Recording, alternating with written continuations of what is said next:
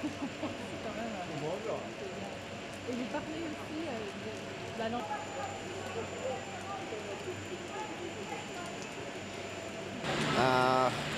Well, it started with a joke. One of the family friends told us, like I went skiing with him and he told me, wow, this kid one day will be at the Olympic Games, and yeah, in my head it stayed, and yeah, now I'm here today.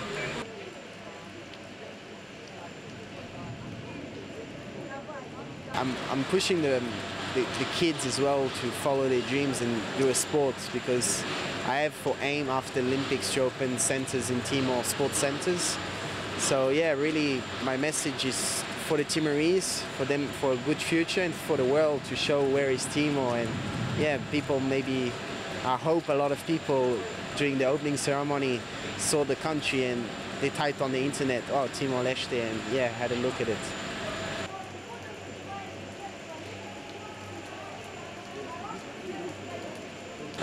Well, I think they're really proud. I get a lot of supporting messages, and yeah, they think that for Timor it's a good thing, and they don't really know what I'm doing exactly. They don't know what snow and what's skiing about, but they know that I'm representing my country, and I didn't forget where I come from.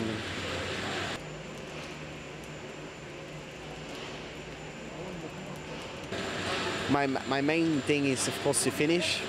And I want to finish and ski just so good, and when I go back to my trainings and see my friends, they will be like, wow, what happened there? You skied so good. Yeah, that's what I want to hear. So.